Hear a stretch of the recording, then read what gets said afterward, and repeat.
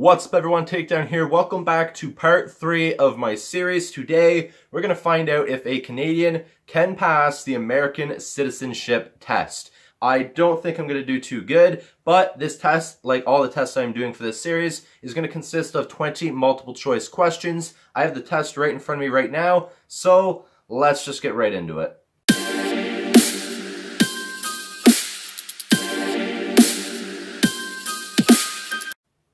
Okay, so I have the test right here. It looks like it is the civics practice test. I think that might be what it's called in the United States. But question 1, what are 2 cabinet level positions? I'm going to do so bad with this test, I already know right now. The options are Secretary of State and Secretary of Labor, Secretary of Health and Human Services, and Secretary of Navy, Secretary of the Interior, and Secretary of History, or Secretary of Wealth and Secretary of Energy. I think Secretary of State is an actual thing.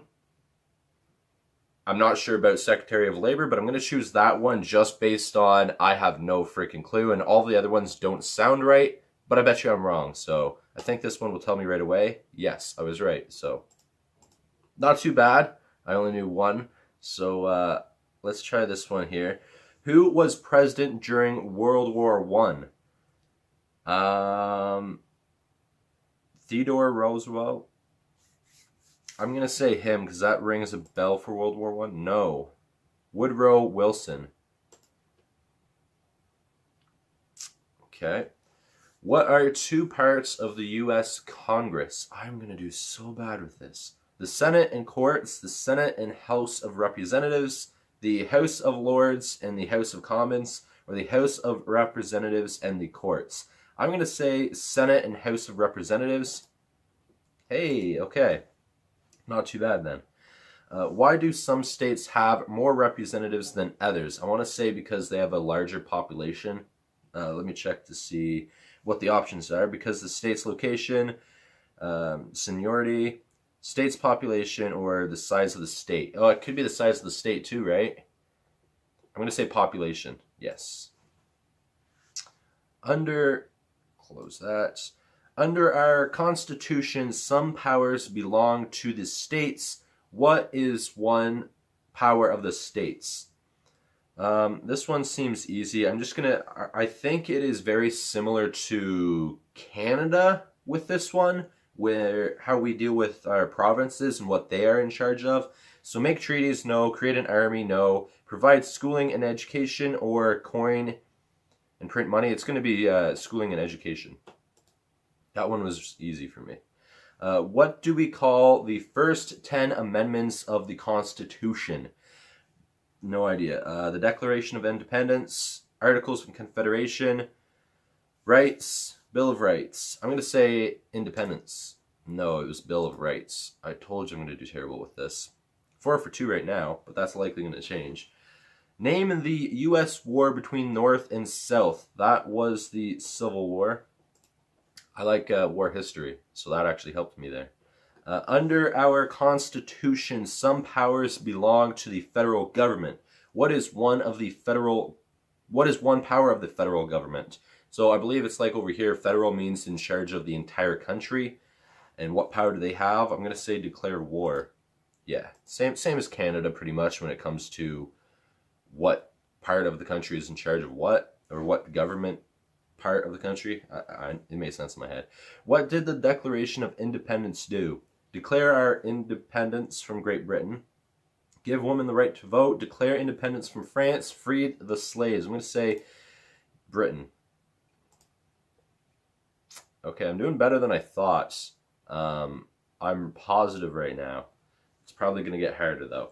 If both the president and vice president can no longer serve, who becomes president, Speaker of the House, Secretary of State, President pro tempore, or Secretary of Treasury? I'm going to say Speaker of the House.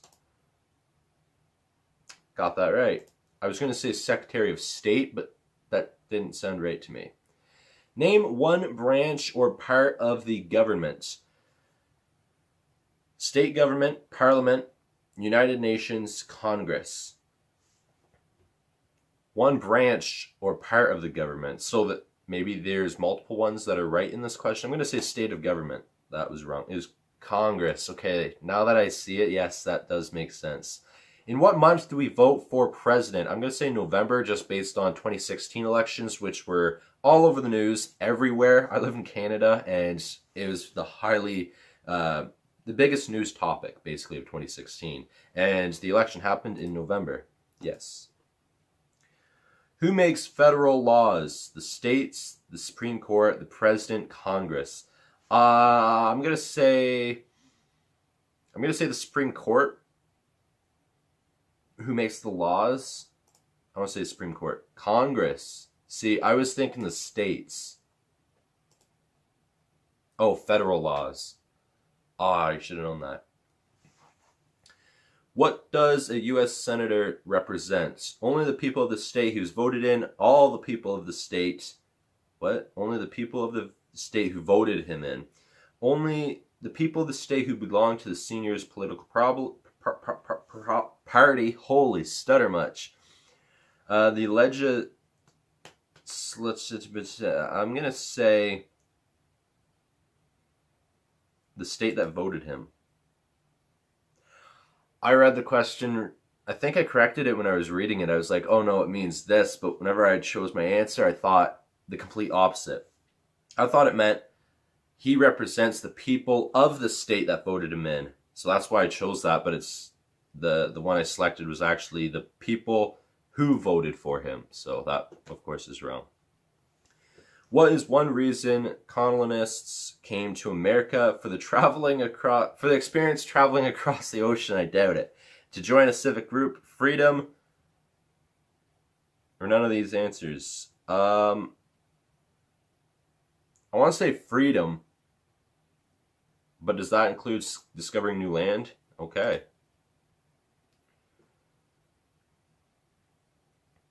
What did Emancipation Proclamation do?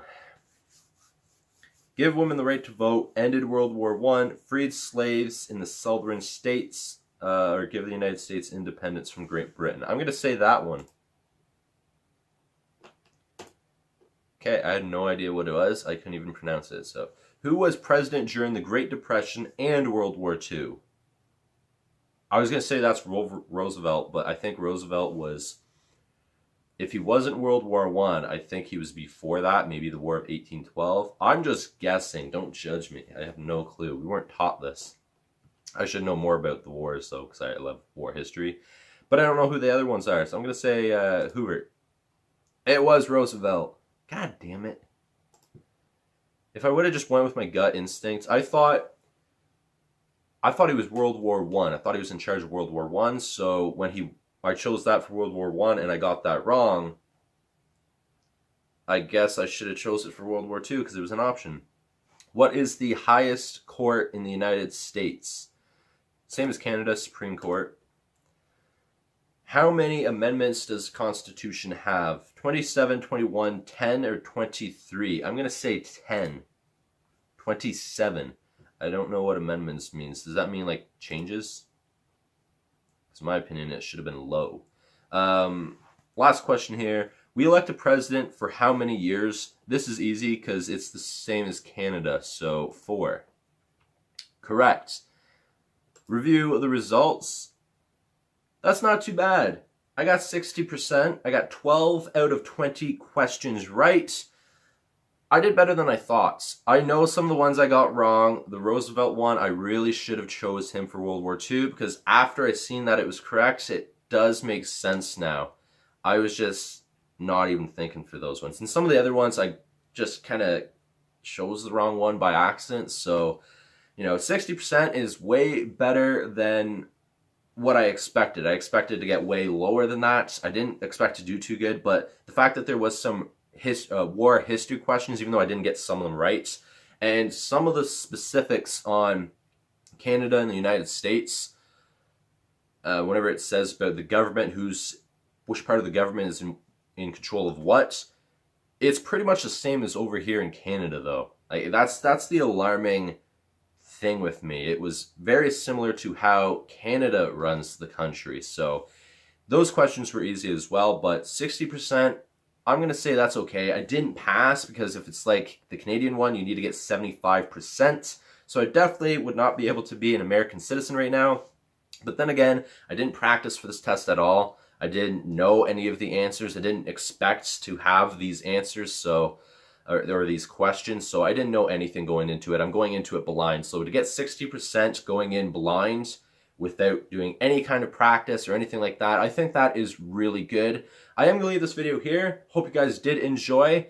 I think there is going to be a part 4. It's going to be Jack taking the Canadian citizenship test, which we've already recorded, and the results are going to be a little bit alarming.